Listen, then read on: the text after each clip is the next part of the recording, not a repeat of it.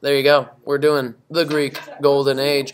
All right. So now we'll take a look at all of the great things happening after the end of which traumatic crucible that the Greeks went through. What was the war? That was a dramatic and traumatic crucible of their civilization. Came in two different phases. There you go. The Greco-Persian War is what that's referred to. It's seen as a watershed moment in ancient history because, by the way, what's a watershed moment in history? Okay, the Rocky Mountains are a watershed. What does that mean? All right, so we've got water that flows so we've got water that flows away from the Rocky Mountains, right? Here's the Rockies, right? What direction does the Missouri go? It goes that way. And then what direction does the Mississippi go? So it's a turning point. Down. All right, there you go. So it's a turning point for the water. And all of the, like the Columbia River and all that stuff, which direction does that go? That way. All right, so that's a watershed. Things go in different directions. So if I say a watershed moment in history, that means there's a big change, a dramatic change in the course of events. Persia's still a big deal. I mean, really, this is just a sideshow for Persia. But because of them losing twice to the Greeks, what do we start to see the rise of now? Greece, democracy, Sparta, and now an empire. All right, so at the moment, do we have this lovely building yet? This edifice. What is this edifice called? Parthenon. And what are these, rins called? The Acropolis. So the Acropolis is a traditional defensive spot for the ancient Athenians, but they do not yet have the Parthenon. We'll get to that here in just a second if my remote was actually plugged in. Give me a hot second. There it is. All right, so the Greeks are going to be led by which dauntless individual during their Greek Golden Age? He gave a eulogy for all of his great Athenians and all the cool things that they're doing. Pericles. So this is known as the Periclean Age as well. Periclean Athens will be sadly short-lived, but a lot of big things happening here during this roughly one generation of people. All right, so Athens, they're going to be dominant around the Aegean Sea at this point because of a little thing called the Delian League. All right, so here we've got the Aegean. Here we've got, the outskirts of the Persian Empire. This satrapy is relatively weakened by the fact that the Greeks won because now, how is Athens able to dominate all through these yellow zones? They've got the Navy. And what are those naval ships called? 3 different levels. So, triremes. Tri meaning 3. So we have 3 different levels. And how many oarsmen? So we've got 170 men at any one time that are rowing this thing, and so they're going a lot faster. And so this is a sweet little thing that's working out for them. So you can see the triremes right here. They dominate and they look cool while they're at it. These are the battleships of the day. But the Spartans also have their own little thing going on too, and they're in competition with Athens. So both sides are doing a little thing that you call pure polity, where they are competing with one another to try and get the attention of neighboring states, so that they can have a little bit of, you could say, dominance. You could also say friends. All right, so is it easy to have an empire and still maintain a democracy? No. Why not? What happens? It contradicts itself. Totally contradicts itself, because in order to vote, where do you got to go? Got to go to Athens, and you got to go to the Pnyx. Rome will have a similar issue later where they grant citizenship, and you have to go to Rome if you want to be able to vote. You have to actually go. Most people can't make the trip. Same thing for here in Athens, but remember, Rome does not have a democracy, so they have a republic. It's different, at least for a time. And now in this democracy, you can't participate unless you actually go. But we're going to enter into a phase that the Athenians are going to start to call a radical democracy. All right, so what they'll have is the Council of 500. So these guys are hanging out around the Pnyx, and they're making big decisions, preparing legislation, that kind of thing. They're kind of like Congress today. Then we've got the Council of the Areopagus. If we're using American terminology here for the balance of power, what would you call this branch of the government? All right, so up here, for the Council of 500, would this be executive, legislative, judicial? Legislative. This is legislative because they're legislating, they're making the laws, and this is where you have the most voice in politics. Whereas the Council of the Areopagus, remember, what kind of members are part of this council? They're the ex-archons, many of them aristos, because for the time being, you're not paid. All right, that change will come about later, but for the time being, you're not paid. So in order to do this, you must have what? You gotta have money, otherwise how are you gonna feed yourself, right? So it's guys with money that are doing it. So aristo families are part of it. Later they're gonna make it so that it's a paid gig, and so then it opens it up for democracy. But the benefits of this thing is that we have a much more direct democracy. Does my voice matter in a Greek democracy? Does my voice matter? If I'm a citizen and I go to the Pinex and I vote, does it matter? Yes. Yes, it does. If I vote today in America for the president, sorry, but does it really matter? No, because someone else makes the decision for me based upon our votes for president, all right? So it's different. It's not direct democracy in America today. It's something different, all right? But another thing, though, too, is we have the elites that are still part of this thing and still feel that they've got a little more of the voice, because where do they end up? Where do they often end up? Especially if they've served in war and become a general or an archon. They become part of the Areopagus, so they've got a chance at still having a little more of a voice, so that keeps them happy. So we still see that, what many people will call the natural order. Natural order meaning we have equality before the law in this democracy, but at the same time, the wealthy still have a little bit more power than the not so wealthy, all right? So that keeps people happy. What are some possible problems, though? We discussed a lot. I mean, yesterday our say no to democracy people, they ended up winning in our debate, right? So part of the reason they won, what do you think, Group 1? What do you guys have to say about the problems of democracy? Huh? Corruption is one thing. What else could happen? Is the mob rule easily swayed? Yes. Yeah. All right. We saw that with the Melians and with the Mytileans. How mobs can easily be swayed depending upon the speaker. I love the quote yesterday. I think it was Maddie who said, "Some guy wearing a toga backwards could convince everyone of the way to do things all of a sudden just because that's the way they say it, right? It's just the way they put it." And so there are ways to convince the crowd. Good example of that is with ostracism. Remember, what does ostracism do? It isolates people and removes them from Athens. Now, when we were talking last time, I made a mistake. I think I told you that they're gone for 1 year. It's 10 years. 10 years is how long you're kicked out of Athens. Do you still maintain your citizenship? No. Yes. Do you still maintain your property? Yes. Can you come back? 10 years in 1 day. 10 years in 1 day, you can come back. Does it still suck? Yeah. What's the point of doing it? To get rid of what kind of people? What? Icky people. Yeah, so it could be the rabble-rousers, the icky people that we don't like, but it could also be the popular people. Now, how do they orchestrate these things? You notice it's all written into these pieces of pottery. How do you orchestrate how to vote against someone? You write the name and you claim it's someone else's, and then the guy that's illiterate is like, oh, seems legit, and then casts that vote. So it's easy to sway the mob. Once again, a good example of that is Themistocles. Is Themistocles kind of a big deal? What battle did he fight at gloriously in Part 1 of the Persian Wars? Marathon! Yes, he was one of the shock troops that struck at Marathon. And then, was he a part of raising the trireme fleet? I mean, it would not have happened had it not been for him. So who can we thank for saving Western civilization? Themistocles, because he gave us the wooden wall that the oracle predicted would keep the Persians from victory. Ah! Love him! Love him too much, though, because what they do. They're like, hey, you're kind of a big deal. You should probably leave now. What? Why? Because it's democracy. Let's open it up to everybody, man. All right, so they kicked him out, but hey, that worked out well for Pericles, because Pericles will then end up coming in a little bit later, and he's going to bring us the Greek Golden Age. So Pericles is going to end up being kind of a big deal. Let's talk about why. First of all, at the moment, oh, there goes my remote being weird. There we go, and good. So, no. Yeah. All right, this is annoying. I'm just going to put it down. All right, so Pericles is thinking we need to find a way to make Athens look amazing.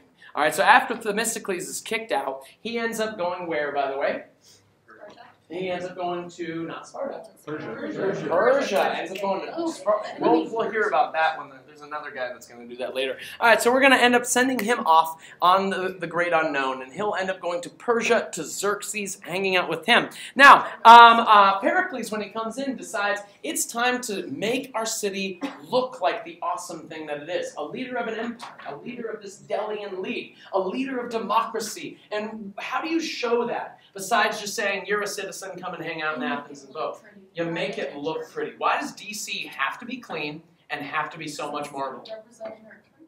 Yeah, all right, so it's got to look sweet, doesn't it? And have you guys been to DC and noticed all the marble? Why the marble? It's like Strong. It just Strong. makes us look fake. Well, I mean, like players fancy, makes us look really good, and also it's just like it also is yes. inspired by Greece. And it's inspired by Greece and Rome. All right, so marble edifices start here in Greece. They'll be carried over to Rome, and not only for its strength and its relative ease for building things, but also because white, it's a sign of purity, right? So you want your government to seem pure and good and wonderful for its people. And he's thinking here, we need to make Athens look the part. So he's got some great quotes that we're going to hear in a little bit here. We're going to watch a little film about how he's doing this and what it all means. But he's going to say that all kinds of enterprises should be created for the arts and employment of the people. Now think about that. All kinds of edifices, buildings should be created, not only for art, but also the what?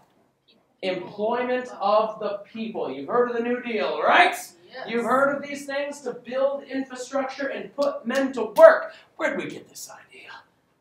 Pericles. Do we need a Parthenon? No. But does it put men to work? Yes. Even if it's at great taxpayer expense, what do you think? Is it worth it?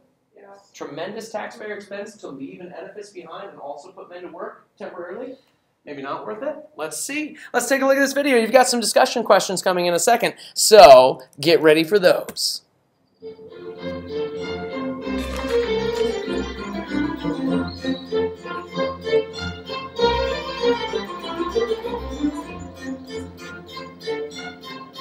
The Athenians were now looking for a leader who might fulfill their newfound sense of imperial glory. They found a man who seemed the perfect reflection of this new ideal. A man who would change the face of Athens forever. A man named Pericles.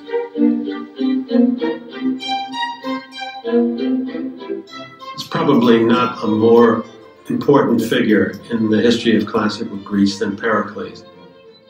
He was the leader of Athens at the height of its power and of its artistic achievement. He was the figure associated appropriately with bringing Athenian democracy to its climax, to its height. But Pericles was no obvious democrat like Themistocles, for he had been born into one of Athens' most elite families.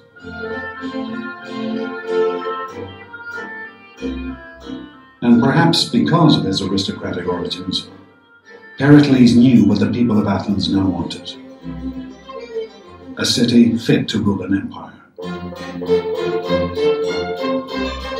It seems clear that Pericles had in mind to create a city whose greatness would be admired by the people who live there, by everybody else in the Greek world, well into the future.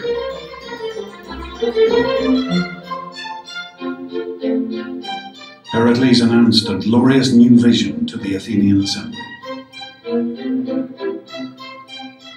All kinds of enterprises should be created which will provide inspiration for every art, find employment for every hand. We must devote ourselves to acquiring things that will be the source of everlasting fame. Pericles turned his attention to the Acropolis, the sheer peak in the center of Athens, home of the city's patron goddess, Athena.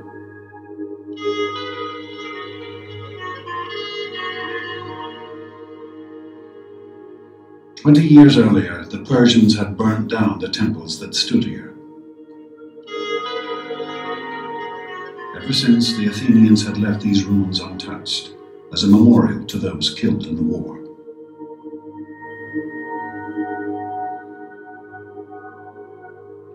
But Pericles had other ideas. He He proposed a massive reconstruction plan. At its center would be a new Parthenon, a temple to Athena, and it would be one of the most astonishing buildings of the ancient world.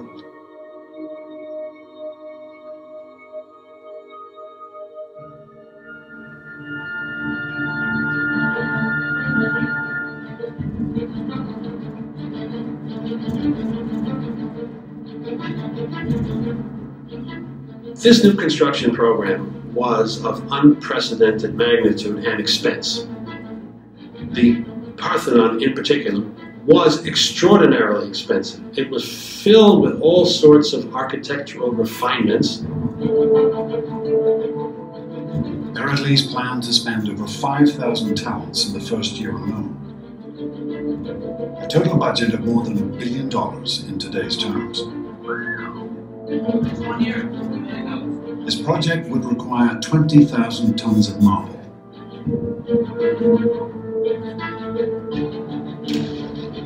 The Athenian quarries at Mount Pentelicus, just outside the city, resounded as hundreds of workmen traced out and carved great blocks of marble from the mountain.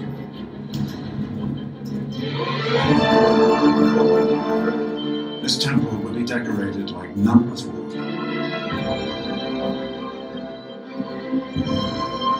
Sculptors and craftsmen were gathered from all over the Greek world.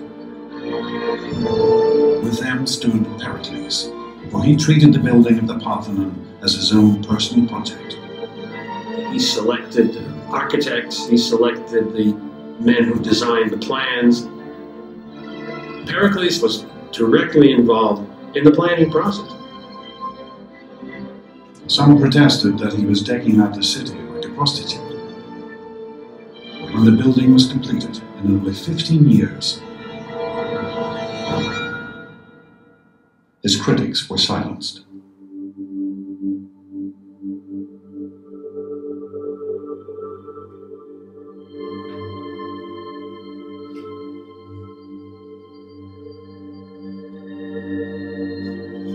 The Parthenon was and still is the most glorious symbol of Athens' empire. Here was the spiritual heart of the city, the mark of her wealth, power, and artistic genius.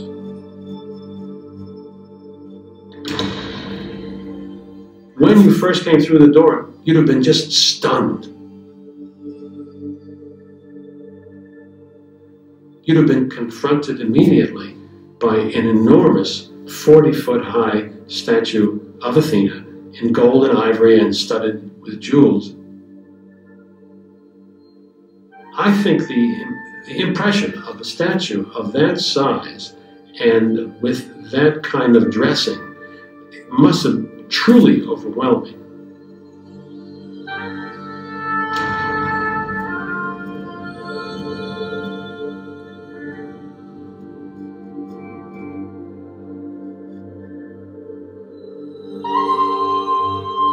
Pericles had embellished his temple like no other.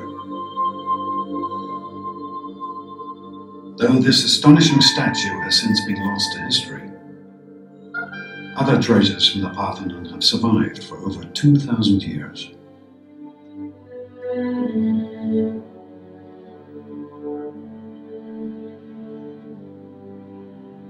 The most famous is the Parthenon frieze,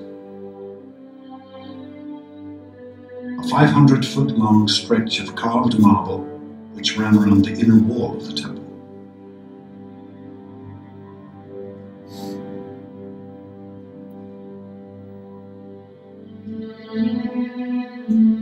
The Parthenon frieze is only 2.5 inches thick at its maximum depth, and yet, in this space, the sculptors carved rank upon rank of crowded figures, a great procession of Athenians, glorious and elegant. Here Pericles offered his fellow citizens a vision of themselves and their democratic state at the height of their glory. Democracy itself becomes heroized in that monument. It's a very democratic thing that wants to include all those citizens who participated in beating off the first great threat to democracy, which was from Persians These are ideals to which you can aspire.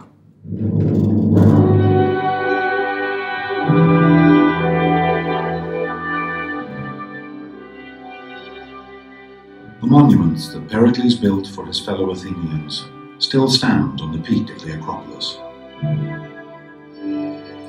They remain the most striking legacy of classical Athens, an enduring testament to the achievements of the world's first democracy. Yes! Alright, so how was it that Pericles did it? So let's see with the first one. What do you think? How is he working to build the power and prestige of Athens? And why is it necessary? If you heard America is the greatest government on earth and it protects democracy and freedom, and then you show up and you see slave markets.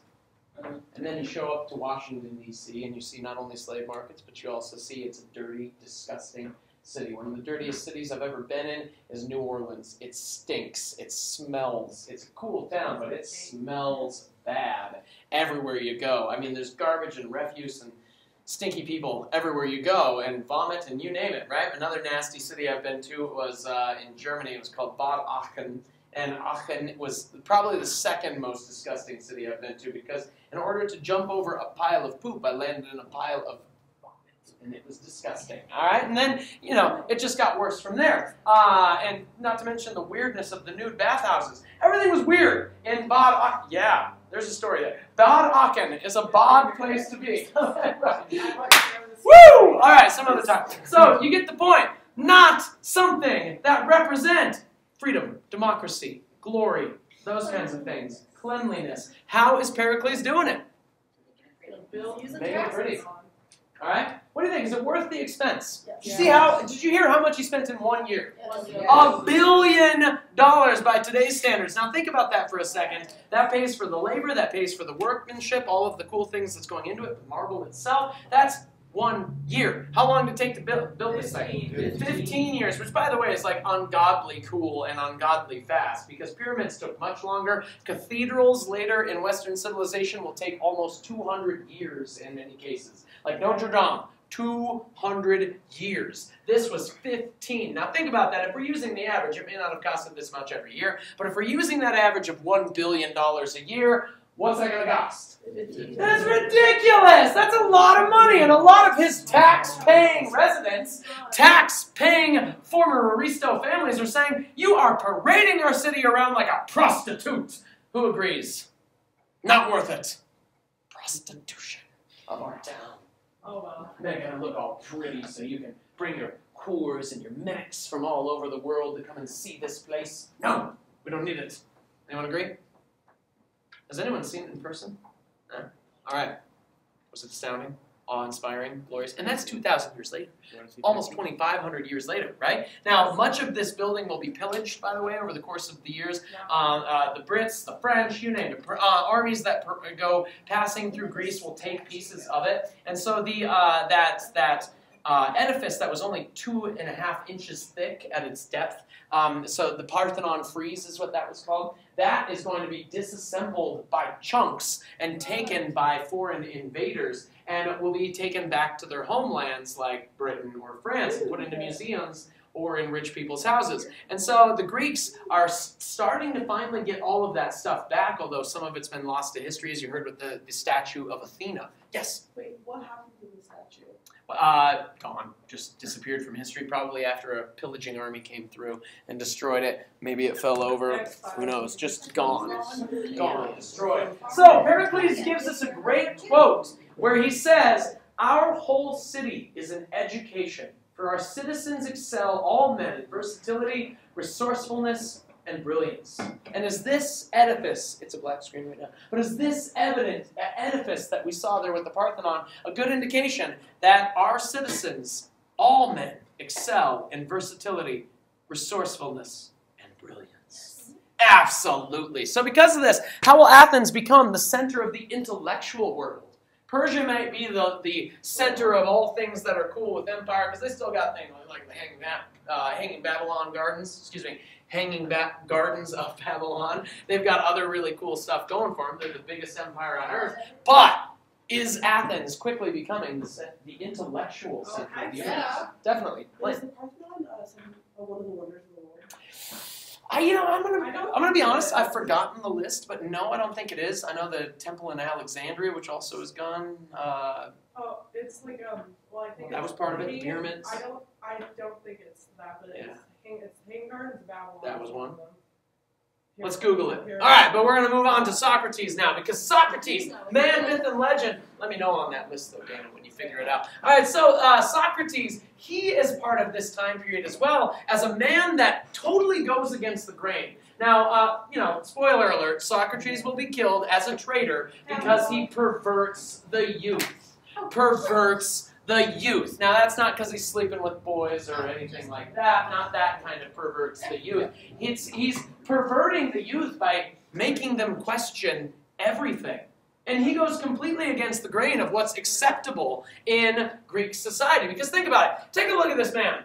Does he look beautiful? Yeah, right, yeah. Oh my gosh, he's gorgeous, isn't he? So, first of all, a little something about him. Socrates is what's known as the sophist. And at this time, the sophists, or the people that are considered men of wisdom, is what that's referring to. So sophists, as men of wisdom, they're expected, to go out there and question everything, and that's exactly what he's doing. And it's not only what he says, but also the man that he is, the way that he presents himself, that just shows that he's very different. He's really a revolutionary in so many ways. For instance, ideal types of Greek beauty, all right? When you think of an ideal Greek man, all right, do you think of this? Yeah. Okay, you think of Achilles, all right? You think of Gerard Butler's rippling ninth abs, all right? You think of that kind of thing. Totally swole. You think of that. All right. Now, fun fact, by the way, throughout ancient history in Western civilization, all the way until the 1st century A.D., the concept was that women are cute. I mean, they're okay. But if you want to see true beauty, you look at a man. Men are true. I know it's laughable today, isn't it? Men are just awkward and gangly and ugly, honestly. But women are cute, right? So, can we agree, gentlemen? We should be looking at you're not going there. But point being that Western civilization, until even in the Romans felt the same way. If you want to see true beauty, you look at a man and their true beauty. The Persians were the ones that thought that women should be idealized, that women are beautiful, that that the natural relationship is between a man and a woman. They believed that. All right, so consider that for a second. A truly beautiful man does not look like this, okay? I mean, he was seen as being ugly because his eyes bulged. He had a huge nose. He had a big old rotund belly. Even though he doesn't work a day in his life, he walks the city asking questions and pissing everybody off, and they feed him for it, okay? So one night, he was at a party, and there was a drunken, beautiful, rippling abs kind of Greek guy that was there making fun of him, and they were having a little drunken revelry, and he was like, well, I'm obviously gorgeous, and you're not, Socrates, or Socrates, if you will. And so Socrates convinced him through argument, saying, I actually have bulging eyes, which are far more beautiful than yours because it allows me to see more. They're bigger, and I can thus see more. And then the Greek goes, but my nose is beautiful. And he says, yes, but I have a much larger nose to allow me to smell more. I have bigger ears, which allows me to hear more. I have a bigger, ugly mouth that allows me to speak more. And my belly is full of plenty of food and wine, which you cannot say the same thing, young man. And then at the end, the man's like, all right, you truly are more beautiful than me. And so this is just kind of the way he works. Reason is becoming a new thing at this time because the Persian Empire has already started developing new types of theories about astrology and astronomy and mathematics. I mean, after all, who's going to give us zero and all of those kinds of fun new things for math? The Persians. And so the Greeks are going to take many of these ideas and apply them. Like, for instance, there was a Greek mathematician named Thales at this time, same time as Socrates. Thales came up with the idea that you can measure the height of the pyramids. No one else knew how to do that at the time. They're like, how tall is it? I don't know. Big. Look at it. It's huge. It's huge. All right, so Thales said, I know how to do it. What he did is he took a measurement of here is the pyramid shadow at high noon versus here is the pyramid shadow at this other time of day. And then he says, look, trigonometry, geometry, right? So this is revolutionary stuff, and Socrates is very much a part of this thing because he says you must question everything. He says, after all, that the unexamined life is not worth living. Amen to that. Do we have any sophists in here, any philosophically bent individuals? The unexamined life is not worth living. And I would say the same thing of your faith. The unexamined faith is not worth having. Okay, that's my little Christian plug for the day of, you got to question. Whether it's your faith, whether it's your parents, whether it's your country, whether it's your president, whether it's your friends, whether it's yourself. You must question everything, because how else do you find truth? You just blindly accept everything? Never. That's not true faith. That's not true belief. And you don't believe me? Talk to Saint Thomas Aquinas. You know someone who's going to be quoting Socrates like crazy about 1,000 years later? Saint Thomas Aquinas. He's a very noted Catholic theologian who takes some of the things that Socrates says and says, yeah, totally. I'm just going to make it a little more Christian. And so, therefore, it fits through the centuries. I don't care if you're living then or now, these things still fit. Hey, let's talk about other cool things happening in daily life in the Golden Age Greek. Name that column, huh? Pillar. Huh? A pillar. Oh, all right. So this is in your reading. By the way, you should know this. This is also something you should have covered in world history. I'm hoping you did. No. Bummer. All right. So for you future architects out there, this is known as a Doric column. A Doric column. All right. And then the middle one. What do you notice that's different between the Doric, which is all? By the way, later in anyone thinking of being an architect? Bummer. All right. Civil engineer. Okay, so if any of you decide to go into that in college, there's this concept in 20th century architecture called, 19th and early 20th century architecture, where they start to talk about form following function. Form follows function. So if you need something to hold an edifice up, does it need to look pretty?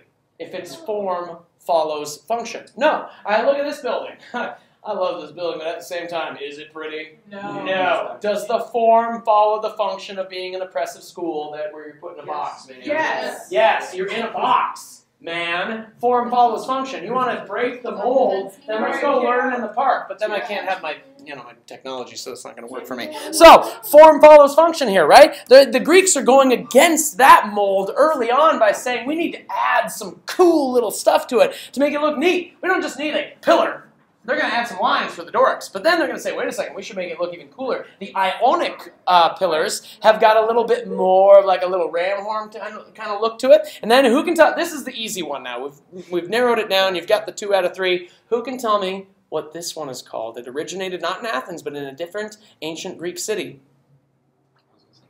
All right, so later St. Paul Gothic will come in the 1000s AD, so it's coming later. Corinthian. Very good. That is worth points, madam. All right, so Machiavellians just got 2 because you stumped everybody. Well done. All right, so the Corinthian pillar, what makes it much cooler? It's pretty. It's pretty. It's neat. Do we need the form to follow function? No. No! We want something to be gorgeous as a testament of how awesome we are. Now, another thing to note, too, is that Athens at this time, they're going to start to have some problems with Sparta. And what do you got to worry about when you're facing Sparta? They're dying. They're buff. You worry about dying and dying noises, right? So luckily for us, Athens is near the sea. There's this place called Piraeus, and this is the harbor. All right, so Spartans, they can't swim. They're not witches. So it's not like they can swim with their swords in their teeth to go and attack Piraeus. So they're screwed as long as we have what? To connect us. A giant wall. Build the wall. Yeah, that's going to be Pericles for you. Pericles says, let's build the wall. And everybody else is like, booyah, let's do this thing. Because now we can protect Athens and still have access to the sea. And what do we have that's going to be like, Sparta, you don't have that. A boat. A bunch of boats, in fact. The triremes. Now, all of these little areas around here, though, we have other little towns, and these are called demes. Demes. All right, so I think that's how you pronounce it anyway. So make sure you spell that D-E-M-E-S. You should have had that when you were looking at your democracy versus not democracy argument, right? So the Dems, actually, excuse me, it's pronounced Dems, but it looks like Demes, all right? So D-E-M-E-S. But the Dems, these are what? What are the Dems? Because Athens alone cannot survive behind its walls. Other little cities that are dependent upon Athens for protection, and Athens is dependent upon them for what? It's a reciprocal relationship. For armies. All right, armies. And food. You can't grow food inside those walls. You need exports and imports of food and other things to make sure that life is going well in Athens. And for the time being, it is. For the time being, things are neat. Let's talk about some neat things in Athens at this time. The religion is based upon some different cool ideas, like, for instance, hero and mystery cults. All right, so hero cults. We've talked over and over again since the end of the summer about heroes, and why create a hero cult? Because they're amazing. Because they're amazing. What book are you reading right now, Claire? You're reading a few, but which one are you reading? All right, so you're reading Circe, which is the goddess's perspective on the whole Odysseus story. And then this one, Song of Achilles. All right, so have you created your own little hero cult of Achilles? I should, yeah. Yeah, there you go. All right, so it's not like drinking purple Kool-Aid. We're coming, Achilles, and then gulp, and then we all die. Not that kind of cult. But a cult is the idea that we emphasize certain qualities, and we live those qualities that we like about that hero. And so they're doing that with all kinds of people, not just Achilles, but others and gods. All right, and so then we've got the mystery cults, which is kind of the same thing, but it's more based in philosophy, you don't know. All right, so it's kind of this idea where later in philosophy we'll get Immanuel Kant, who just can't stop asking questions. All right, so this whole idea of dare to know will come later, but really it starts with the Greeks. They don't know, and so they make a religion out of not knowing in many ways. All right, now another thing too is that society and culture is heavily influenced with this thing. We've got this group of people known as medics. Medics, it's not med with a D, medics, where they're like nurses and doctors. Metics are people that are from outside of Athens. They might be from a city near Sparta, and they're like, I don't want to end up with the Spartans, and I don't want to go to the Agoge, I don't want my kids going there. So they move to Athens instead. Now they pay taxes, and they serve in the military, but what can they not do?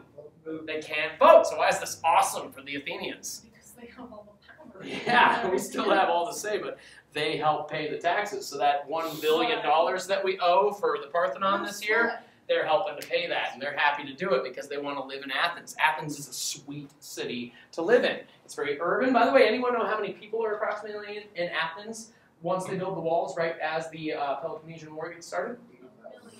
150,000 people at the start of the Peloponnesian War. Now, part of the reason there's so many is because they all cram into those walls for protection from Sparta. But it's got about 100,000 people on any given day before the war even gets started. Now, women, by the way, they have certain things that are going on. Hold on for the hetaira for a second. So women in Athens, if you are married to... You guys are just writing and not listening. That's okay. Don't fall for pushing the buttons too soon. So, women in Athens, if they are married to a an Athenian man who is a citizen, do they receive any kind of rights? No. Let's put it to the vote. Women are considered people in Athens. Who says yes? Women are considered people in Athens. We have one vote. The other option is women are not considered people. They are considered merely property of their males. All right. Well, Claire's the one person that got it right. Yes! All right. What do they have a point? I'll give it to you later. So, Athenian women, if they're married to an Athenian male citizen, they are considered they receive many of the rights of citizenship. They're considered a person. They have legal protection. However, they don't get to what? They don't get to vote. So they have no real influence, but they're still considered a vital part of Athenian life. Because without women, what are we going to have? No babies. No babies. And so that's kind of important. And plus, who educates the kids usually? Women. Often women, unless you can afford a pedagogue. Who can tell me what a pedagogue is? A tutor, usually a slave, right? So you find some slave that's really smart and can teach, and therefore, thus begins the career of being a slave to teach it. All right, so then another thing that we get is the hetaira. The hetaira, they're known as companions. That's a nice way of putting it. What are they? They're prostitutes, yes. Now, these are like high class, grade A, as if you can talk about them like they're meat. But that's the way the Athenians would have considered them. Many of them are often foreigners. In fact, Pericles had himself a mistress. Yes, he had a wife, but he didn't like her very much. much. All right, that was like an arranged marriage. He found himself a hetaira that was quite attractive and became basically not only his personal mistress that he wouldn't let anyone have any time with, but also, hold on, I'm trying to find her name. Yeah, where was it? Aspasia. Write that down. A-S-P-A-S-I-A. It looks like Aspasia. Aspasia. So, Aspasia was one of those women. She was a foreigner. She was strikingly beautiful. She was a teenager when she met Pericles. Weird. And then he decides, I love you. I want you to only be mine. And in fact, they had a child together. They had a son together. And what's going to get super controversial is later, at a very dire time in Athenian history, when they're facing the Spartan nemesis at their walls, Pericles is on the verge of death. And you know who he wants to claim is his next in line? He wants to make the son of a whore his next in line to inherit everything that he's done and maybe even become like a king of Athens. Is that good? No! And that gets him in a lot of trouble, by the way. A lot of trouble. Oh, there she is. Okay.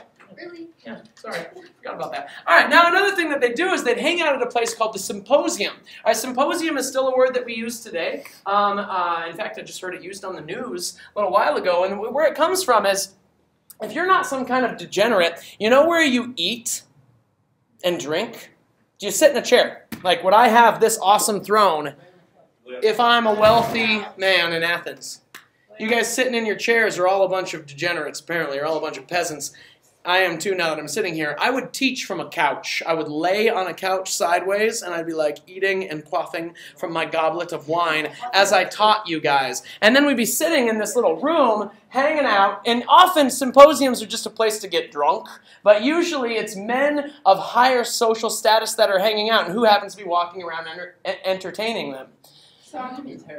Heteria, exactly. So, women, yes, women of high, prostitute class status. Now, another thing that you could do is end up at the gymnasium. You know what gymnasium literally means? Naked place. The naked place. Yes, because where do you train for the naked Olympics? In the naked place. PE class is naked, which, by the way, it's only men. So, women had their own gymnasium. I forgot what they called it, but it was like a girls' version where they too would do their exercises and they too would be naked. And then the men have their own. And so there you can see them preparing for the naked Olympics with just properly placed camera angles to make sure you don't see anything, right? Isn't that fun? So the gymnasium is a good place to do that. Now, we don't have time to get into the rest of the stuff. We'll cover that on Monday, but there you go.